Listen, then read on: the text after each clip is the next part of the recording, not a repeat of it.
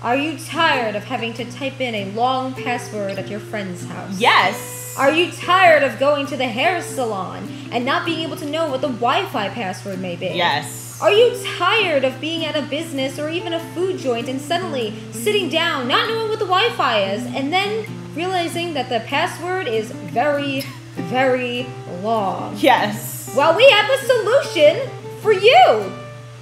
Wi-Fi QR code password scanner is a very simple to use app.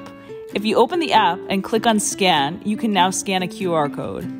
You can also create your own QR code to share your Wi-Fi connection with your friends, family, and colleagues.